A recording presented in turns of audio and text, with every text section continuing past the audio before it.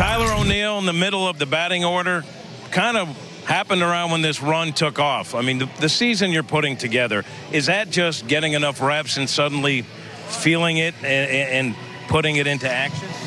Yeah, sure. I mean, this is really the first year I've had a full season under my belt to figure some stuff out, go through ups and downs and, be able to make those adjustments that you need to make, that are necessary to make over a consistent 500 at bat. So really figuring out, how my abilities work in this league, and, how to counteract, what different pitchers do and stuff. So, feeling good up there.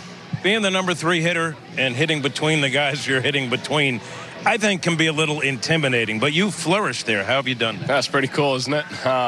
Goldy, Nolan, these guys are two of the most renowned hitters in the NL over the last decade. I've said this a couple times, but all I'm doing is learning. I'm just trying to learn from those guys, and they give me such good intel. Here or there, It's just a great experience for me to keep playing ball, and obviously it gave me some good protection too. That helps for sure. One of the guys who has been running wild and is letting his feelings be known demonstratively is the guy you play next to, Harrison Bader.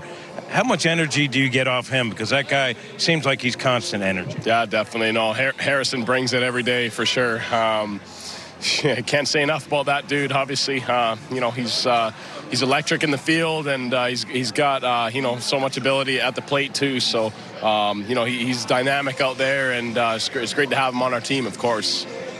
Do you think other teams are paying attention to what you guys got going on? I'm talking about playoff teams that are thinking, I'd rather avoid those guys if we could. Definitely should.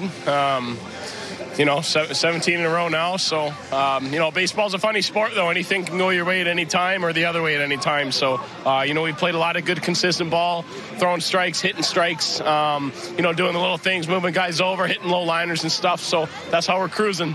Keep it going. It's been fun to watch. Thank you, Jimmy. Appreciate it.